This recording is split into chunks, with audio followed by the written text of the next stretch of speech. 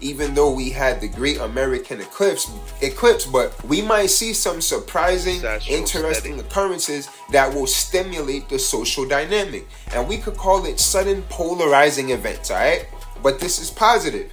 And then the next year, Jupiter will go into Cancer and Biden would have a Jupiter return. But even Jupiter in Gemini, this is a beneficial placement for Jupiter in Cancer, even though Jupiter is in detriment in Gemini.